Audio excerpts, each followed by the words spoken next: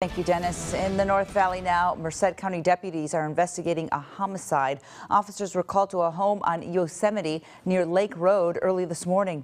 That's where they found a man dead in a travel trailer. Lake Road was closed between Yosemite Avenue and Atlantic Street while detectives investigated. Deputies say they got a call around 1 this morning about an altercation in that area.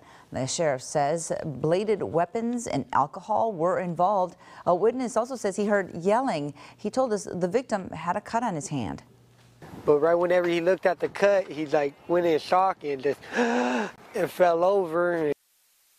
Hank Patterson says he tried to perform CPR, but the victim died. The coroner will now perform an autopsy to determine how exactly that man died. The sheriff's office isn't releasing the identity yet. They want to notify his family first.